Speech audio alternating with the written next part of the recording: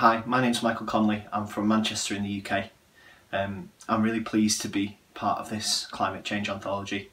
I think it's important because if you've got experts on the one hand telling you that something exists and people who stand to make a lot of money on the other telling you it doesn't, I think it's really important to decide who you choose to believe.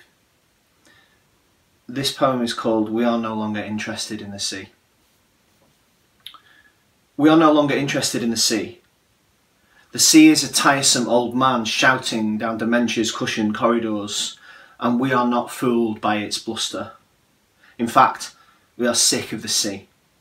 We are sick of its desire to relive former glories, its gate-crashery of our parties, its pathetic attempts at coup d'etat. We should kill it. We should go to the beach at night and pelt the sea with stones until our breath pricks our lungs like a swallowed anemone.